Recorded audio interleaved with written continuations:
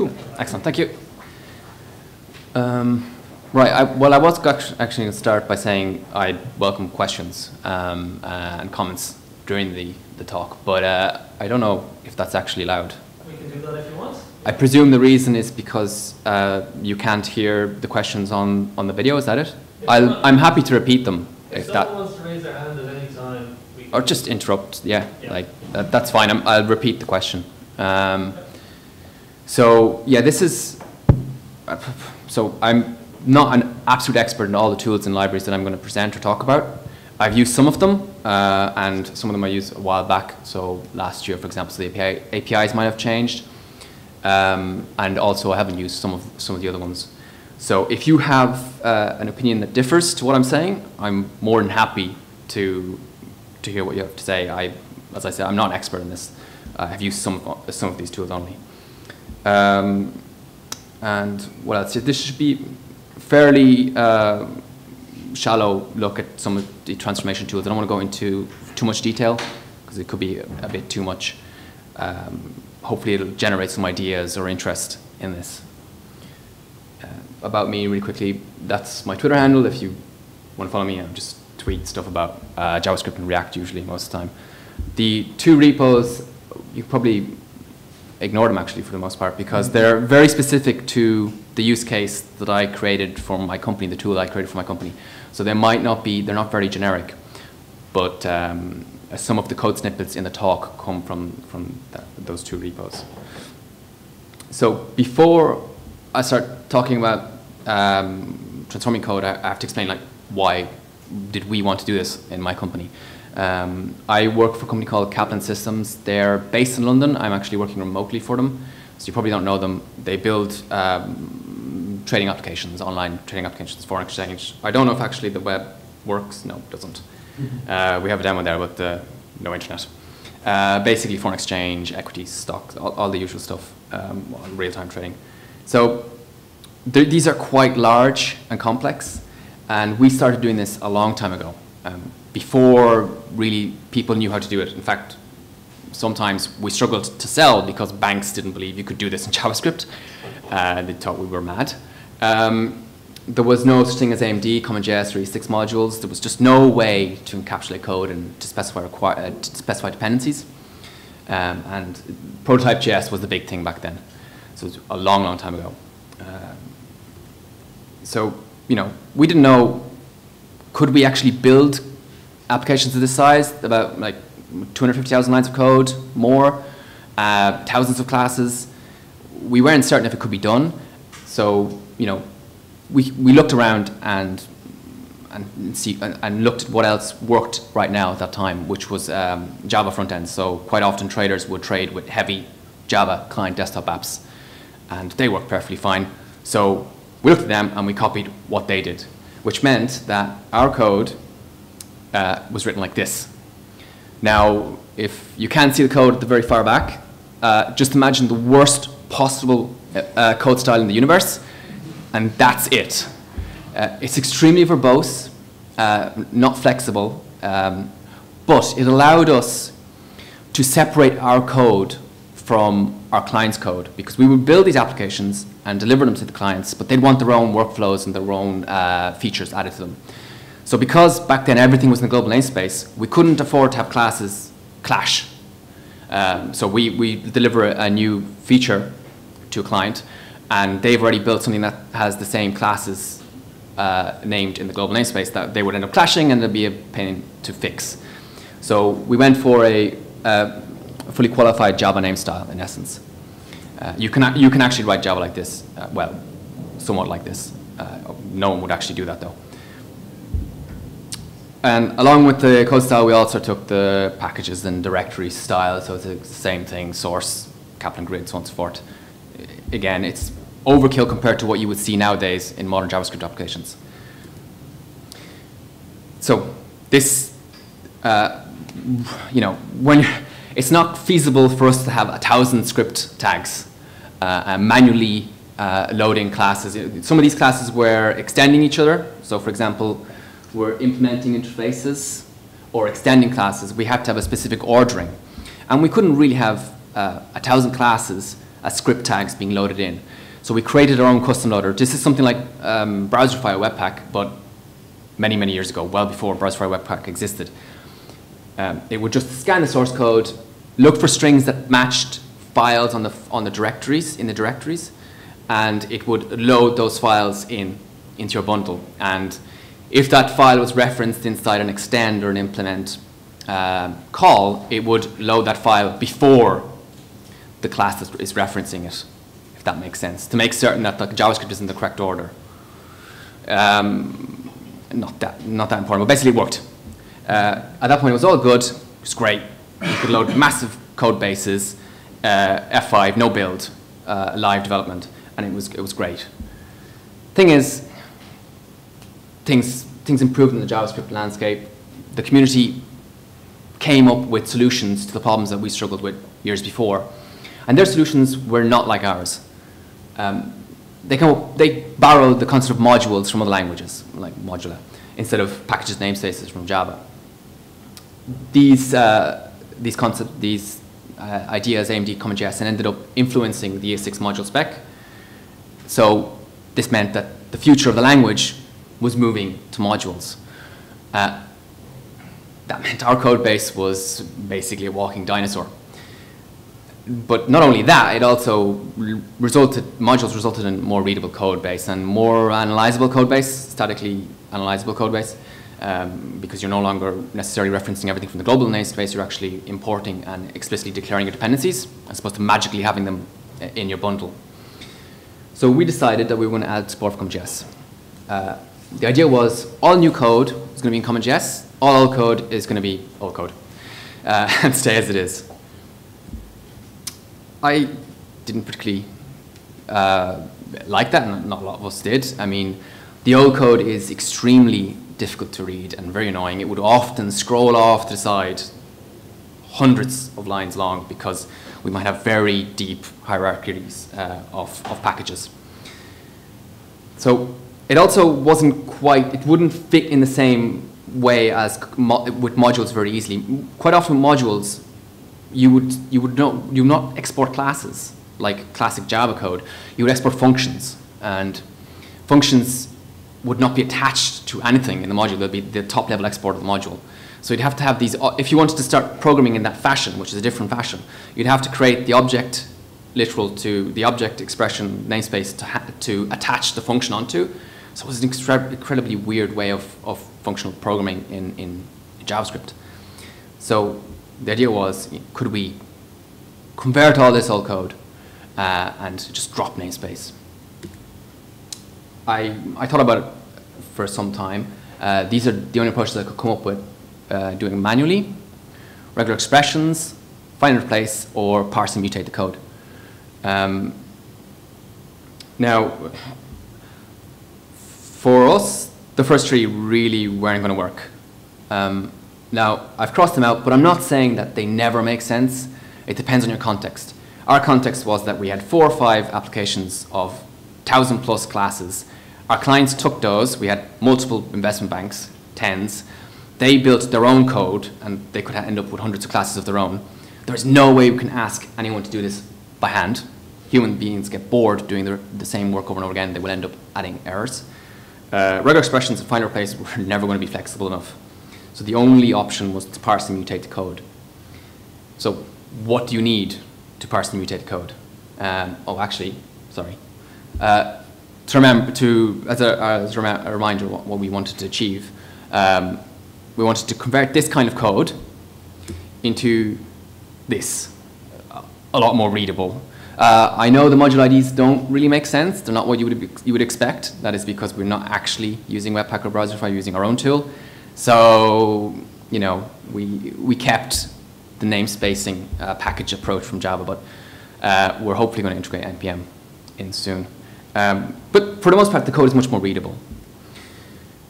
So, what you need to do that? You need, well, firstly, of course, a parser.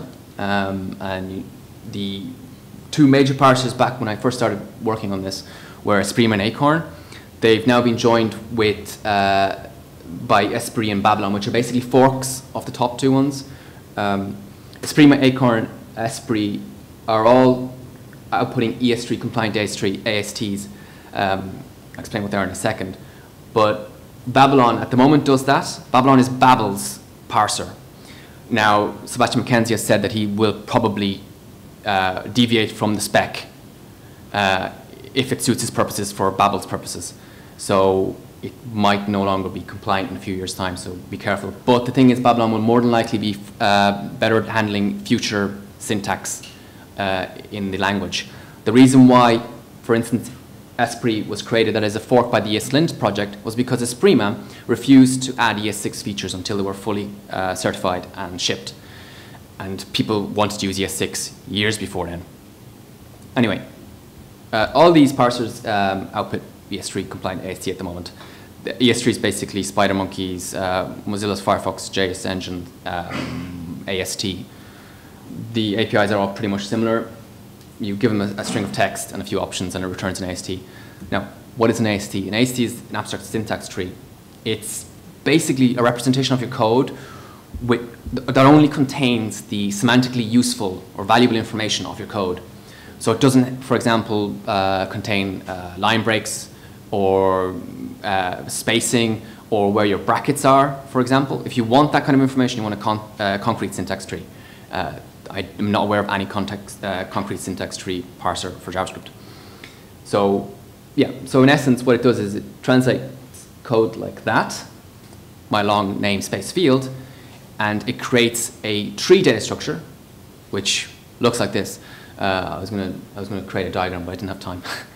But it's a tree where you can see the two leaves are for the root of the tree are property and object. And you can see that object branch has further children and leaves. So the actual tree is made up of AST nodes, and each of the nodes has a type. As you can see, it's the two types here are identifiers. So at the very bottom it says property type identifier, and the other one is member expression, which contains identifiers. The ES3 spec fully specifies all the properties that these node types have. You can read it online. And also, I would suggest looking, if you're interested in seeing what your code looks like in AST form, ASTExplorer.net, the bottom link, is a fantastic tool for visualizing your code in an AST form. This spiel here at the top of the slide is the spec, the ES3 spec. So if you want to know what properties a node can possibly have, you will just read the spec and it will tell you. Identifier is very simple. A lot of other node types are far more complicated or a bit more complicated. So to transform the ASTs, I chose Recast. Before even talking about the code, I know that there are other tools out there. I'll mention them later on. But at the time I was doing this was really about the only option out there. It's created by an ex-Facebook programmer. Facebook do a lot of this large-scale code transformation. And the API, it's fairly straightforward. It provides a parse types and print exports. It provides other exports. So you give it your source code to ask it to parse it. It's actually using a fork of Esprima at the moment. It might move to using Babylon, possibly in the future. We'll see. It also has a grab bag of factory functions that allow you to create new node types. So the third line, the module identifier line, is creating an identifier node. And you might think, why do I need that when identifier is basically two properties? It's so simple. Well, the thing is, not all node types are that simple, A, and B, it can be handy for spotting errors if you are not providing all the options that are required for a valid node type. And also it provides default values if you're not interested in filling out all the values. Now you can modify the AST by directly mutating the actual tree itself, as the fourth line is doing, where I'm basically going into the expression, replacing it with the identifier. So it will, when you print it, Recast also provides printing support. The printer is smart enough to not change your code, even the white spaces, as much as it can, except for the parts you've mutated. That way it makes the diffs much easier to compare with each other. So it won't just go willy-nilly nuking the styles of your code. It'll try and persist them as much as it can. So basically what we're doing there is we're modifying mylong namespace field to just be field, in essence. So if you're wondering about the program.body part, the actual tree that I showed earlier was a bit of a lie. The real tree in a full JavaScript file is going to have a few more nodes at the top level, the program node type, and the program node type has a body property with an array of all the top level expressions or statements, okay? So your file, when you open it, it's basically a big array of node types. And that stuff I just ignored because there was no way it was going to fit into the slide. So that's what's going on. It's just skipping along to those lower level nodes. So this isn't really a very scalable way of doing things. You can't just sort of fumble around in the tree trying to figure out where nodes are and mutating them like this. What you really want is a way of traversing the tree. Well, I mean, almost all tools use a visitor pattern. It's like Computer Science 101, so it'll be similar in Babel or any other tool you can use. What you do is you pass in your visitor to the visit export from Recast and the AST, and it'll call you back with all the node types as it finds them. So it's fairly straightforward. So zooming into one of those identifier visitor callbacks, what happens is Recast doesn't actually provide the node itself to the visitor because the node itself is contextless. It has very little useful information. For example, the node itself has no reference to its parent, and very often when you're mutating the code, you want to reference to the parent to verify that what you're mutating is actually structurally as you believe it is, or in the context that you believe it is in. So what Recast actually does is it provides you its own abstraction called a nodepat, and nodepat gives you a whole bunch of useful functionality, like how to mutate the tree itself. So it provides you a replace method. You can see that at the end of the actual the if statement. It allows you to replace nodes safely, prune them if you're removing nodes and there are no more nodes in a variable declaration, for example, like var x1, comma y2, you remove x and y. You don't want the var just to be left on its own, so you use prune. And it provides scope information. Quite often it's very important when you're mutating code. You want to make certain that if you're creating a new identifier, like we are in this code, we're creating the identifier, that's the name of the class. We want to make certain that identifier doesn't already exist in the code, because you're mutating my .namespace field to field, but field might already exist somewhere in the global namespace or in the code itself. So you want to verify it doesn't exist, and if it does, you want to create a unique ID so it doesn't clash. So that's not the only way to mutate an AST. Once I had written a few transforms, I actually created a somewhat more easy to parse API, which consists of matchers and transforms. So a matcher, in essence, specifies the kind of code idioms you're searching for in the AST, and the transform will then be provided the nodes that you found and will mutate them. So, for example, the top matcher is going to search for an identifier called Kaplan. Its parent should be either a member expression with the property that has an identifier of extend, or a member expression with the property that has an identifier of implement, and it should be a call expression. So in the comment you can see it looks for Kaplan.extend or Kaplan.implement as calls. It's somewhat more readable than doing it imperatively, I hope, although most of you are looking at me as if to say, what? I don't have a clue what you mean by readable. And the transformer is fairly similar to that. It will replace it with another different type of code structure. We also upgraded our inheritance libraries at the same time, so this is part of that code. So you don't want to perform large-scale complex transforms in one visitor. It's a really, really bad idea. It's very complex, very difficult. You might end up introducing bugs with changes clashing with each other.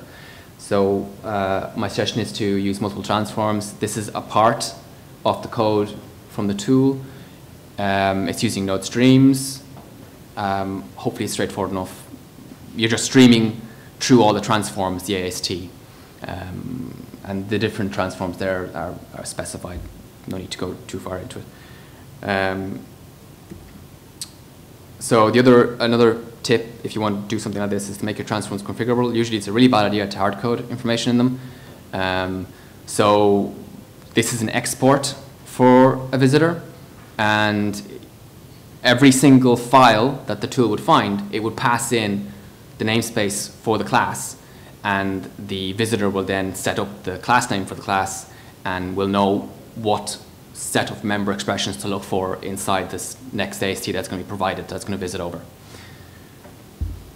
So you might think, oh wow, this is like a lot. I know it's a lot of code. I've just flown through it quite quickly. And you might think this is a bit overkill. Is there not like an easier way of doing something? I just want to make a small change to my code. This is very complex. And you're in luck. There is actually a very nice tool, which I'd actually suggest, for most cases, probably this makes a lot more sense than building your own tool.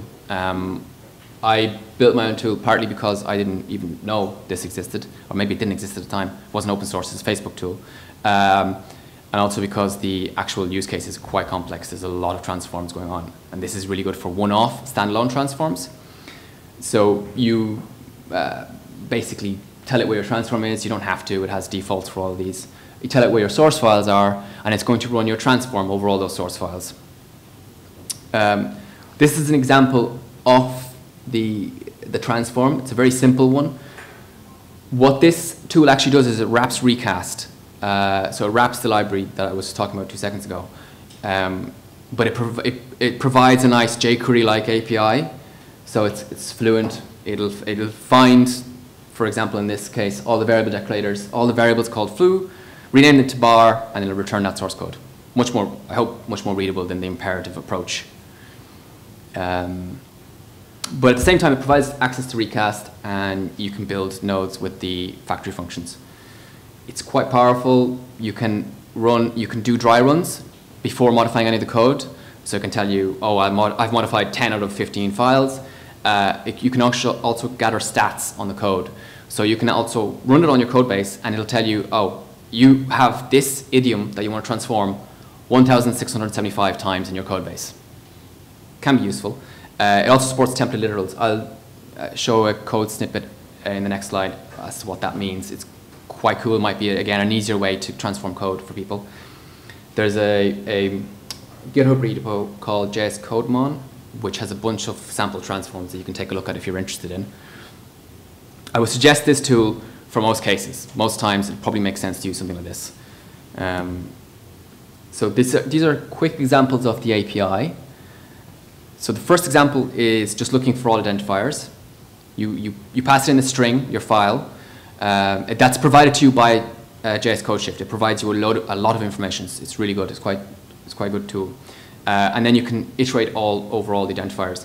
So JS CodeShift, its core concept is collections. So you find a collection of different kind of nodes. And you iterate on the collection and either modify it or do something with it, or something else with it. The second example is how to use template literals. Again, I don't know if it's too readable, but I'd say the thing to focus on is the replace with callback. You're using I presume most people are familiar with ES6 template literals. It's kind of like string interpolation for the language. So statements is actually a function, and what happens is you can convert the code, the for statement, you're finding all for statements, and you're converting them to using a while loop. So any for statement it finds, it returns a node in the callback, and you can use, so that's node, and you can basically say replace any for statements with this string that's returned by the statements template tag. And you can pass in CLI options on the command line, so it's a really nice tool. I imagine most people are probably familiar with Babel plugins, Babel plugins. I don't know if it makes sense for a use case where you're just going to transform your code and then never use a transform again. There's somewhat more ceremony to a Babel plugin than there would be for a JS code shift transform. So it might not make that much sense. But if you have Babel in your build pipeline and you have some cases where you want to run something when you're, for example, going to production and you want to replace node m variables or something like that, it's quite useful. Or remove asserts. So for example, during development, you might want to have a lot of asserts in your code base to verify that everything is correct, the types being passed into all your functions are correct, but you don't want to ship that to production, so you could use Babel to strip those out. The concepts in it are fairly similar. It has a types, T the first line. T is basically, again, a grab bag of factory functions, just like Recast, that allows you to create node types. It has a very nice API for replacing multiple nodes, which can be fraught with danger, where you might be replacing statements where there might be expressions expected instead in JavaScript, for valid JavaScript. It will deal with all these complexities for you. You can use source strings, so you don't even have to build the AST. You can just say, when you find something that matches this, replace it with this string. So super easy. And yeah, it's very easy to rename bindings. And it has all the features you need to safely create new variables, which is of course very important for Babel because it's converting people's random code, which they might have all sorts of variables in it. So they can't just create new variables that will clash with other people's variables. So all that kind of functionality is built into Babel. And it's quite handy. So you might be thinking, firstly, that's a lot of code.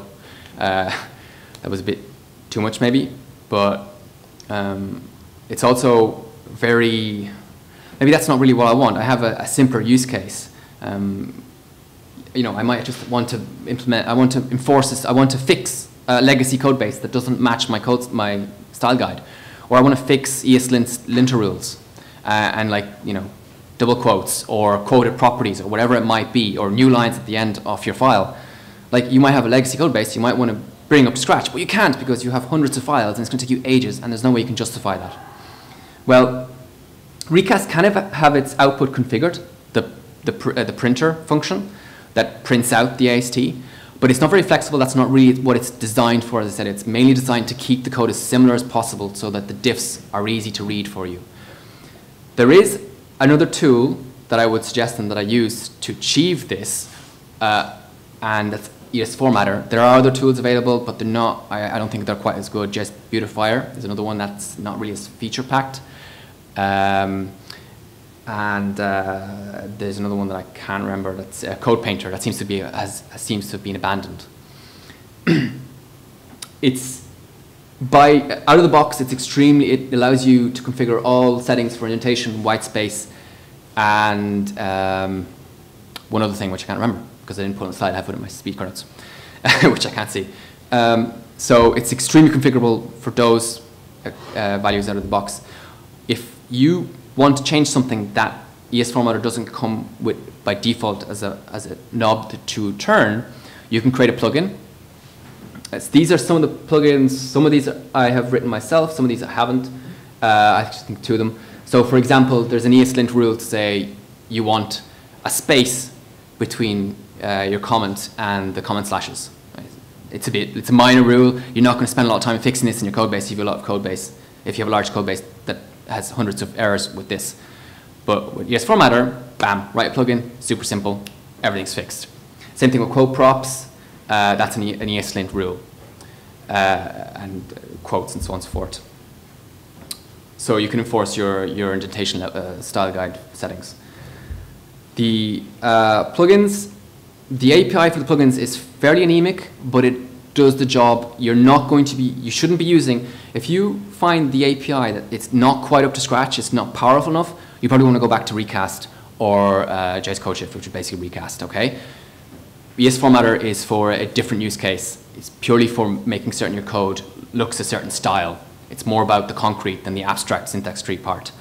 You are provided with nodes, but as you can see, the callbacks are nowhere near as powerful as visitors.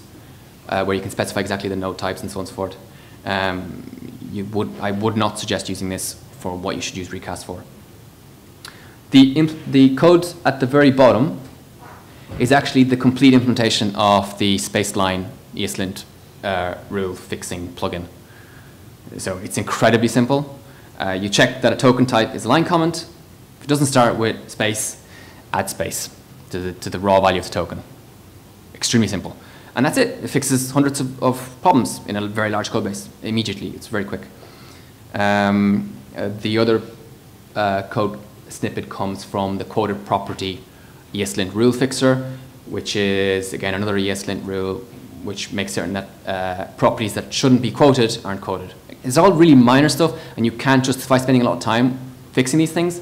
But if you can automate it, then it's a trivial thing. It takes no time. And there's a long list of plugins on the ESFormatter GitHub repo that you can look at that will fix all sorts of things with linting rules. Right, so congratulations.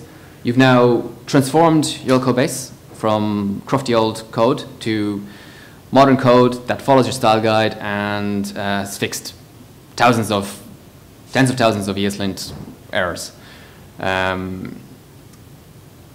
Great, congratulations. So, fantastic work. So really the take-home message from this is that you quite often hear discussions with developers. You're going, oh, we can't change this API because, whoa, we have it in hundreds of places. It's not possible. Our client's using it. Forget it. You can. You can actually do this. Just go ahead, write the transforms, do it. Facebook do this with React. They have React code transforms that will modify the APIs to, let's say, for example, from React Trait class to the modern ES6 class syntax. So, and they do this large scale on their code base, thousands of classes. So you can actually contemplate large scale changes, and you shouldn't be afraid of that. Okay, that's basically it. That's, I hope, you take from this talk. Don't know if there's any questions. Questions? All right. Thank you for talk, and it's a great job. But actually, what the reason to prepare all these tools in your company, to use these tools in your company? Did you transform all your legacy code to the new format like ECMAScript 6? So we have transformed a good chunk of it to CommonJS. Some parts of it we can't because the oldest, we have to wait until we rev a major version. So it does work. We have transformed certain applications which our clients don't get the source code to, but one application we actually gave our clients the source code access, and they do three-way merges into the code. So we're planning to do it in it's a slower, more gradual process. They can actually change the code we work on. This was years ago. We didn't realize the end effect that it was going to end up having. It was a bad decision, but almost everything else that was namespace is now CommonJS. So not totally. Did you have tests for all code? Right. So there are tests for most of the code. For the most part, really the transforms are before actually checking in. You do a diff and you make certain it all makes. Sorry to interrupt. Actually, a question: how safe to transform? Because actually, on a small piece of code, it will work fine. But for let's say for tens files, it could be some mistakes because not all situation could be described in some transformation rules. Yes. And how many years after transformation did you face in the source code? Okay, so it's only been about the end of last year that we had CommonJS support, so we've only done this for about 8 months or so, 9 months. But so firstly, I would suggest what we do is we transform code bit by bit. So the first thing, let's say, is formatter. You're fixing all the linting rules, those styling issues. You can do that on its own, separate. So do that, check the diff, check that in, run the build, everything's fine, that's cool, that's one change done.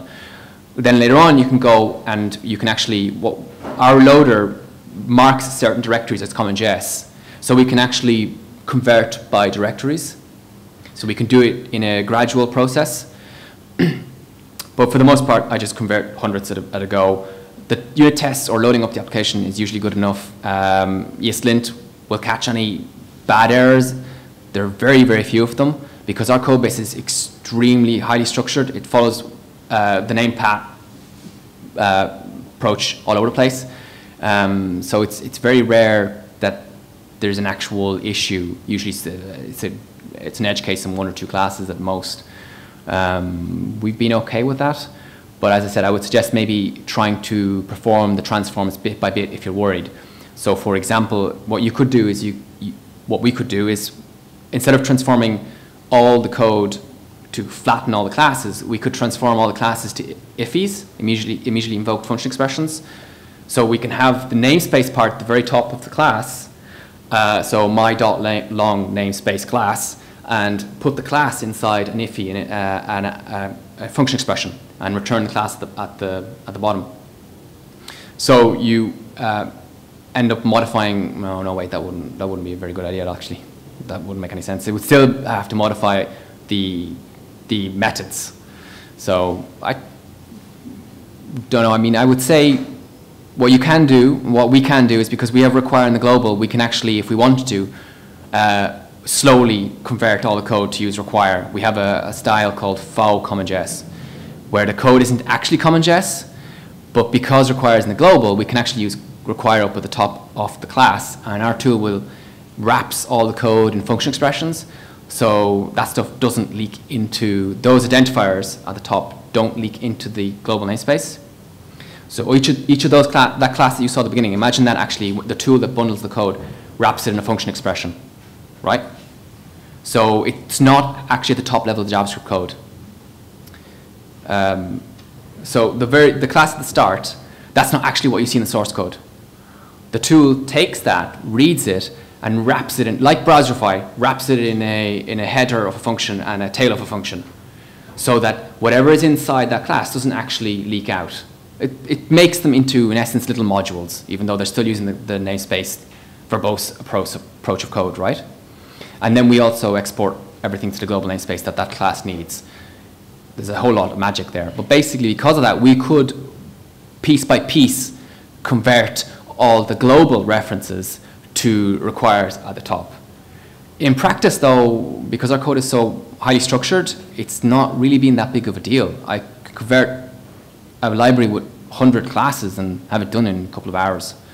It just mostly works. So not really needed to do that. And how you test all functionality after transformation? Unit tests, ATs, QA, like it goes through the full cycle. When we have a fairly customers. I mean, at the end of the day, like if you actually do this, like our code base, because it's so highly structured, the diffs are like exactly the same. We're just cutting tough stuff at the top at the start of every identifier almost. It's a very simple diff if you look at it. I mean, it's just saying my.lang namespace field is equals to field. That diff, you'll immediately see if there's anything wrong there. It'll catch your eyes. And you can just flick through them fairly quickly. And there's a bunch of other transforms that we do that can cause more issues. Because this namespace style was very verbose, we would often use aliases. So we'd say var my class equals my long namespace my class. And I have a transform that goes and finds those aliases and expands them back out where my class is used. That probably doesn't make much sense, but basically people were working around the fact we had to use these long namespaces because they're so ugly. So you'd have a local reference in a function to the long namespace. If I had my keyboard, I could type code, but I don't trust this. I can't even get out of this presentation mode. Any other questions? Right. Hi, thanks for that. I just have a quick question in terms of like the legacy code that you were dealing with at the very, very start. So how forgiving is the process for in terms of the legacy code and dealing with the legacy code? You've got different developers, how long ago, 5, 10 years ago, writing this code at different skill levels, different abilities, hacks, whatever, going into it. So does it allow for that kind of thing, or do you have to basically come back and say, no, we need to structure this properly, we need to do this properly, and then run it through your process? There's one thing that we have found that is a problem, is tests.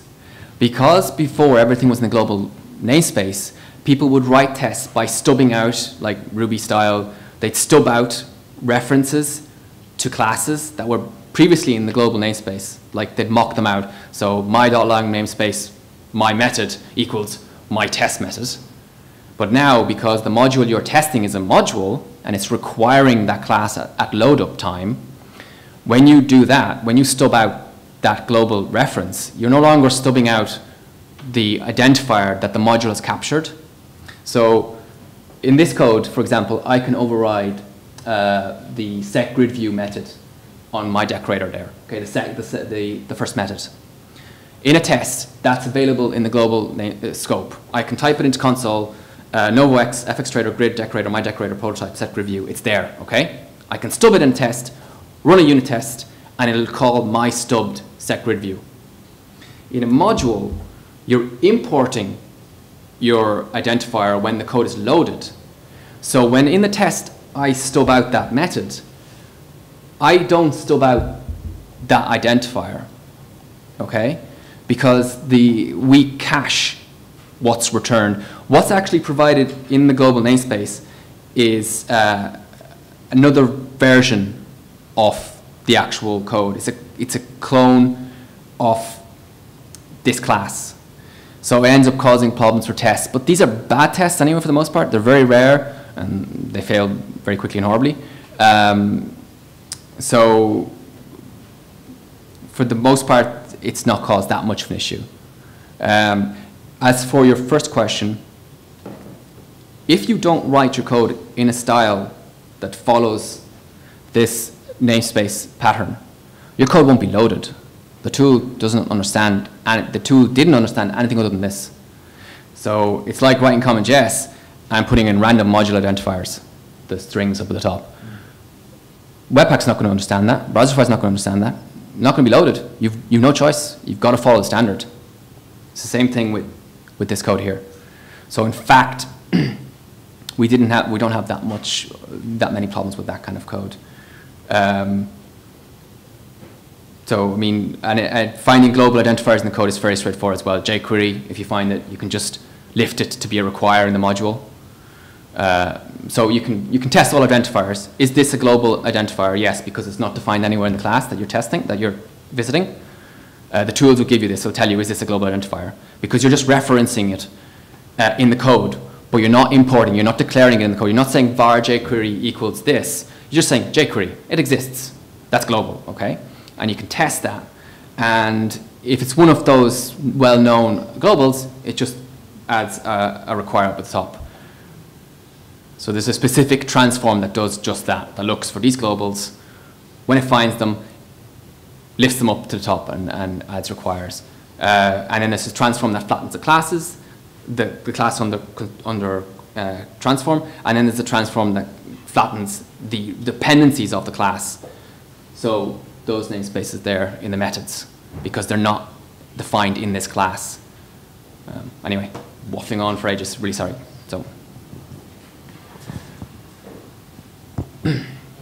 So we're going to wrap it up there. Thanks very much to Brian. Excellent talk, excellent question.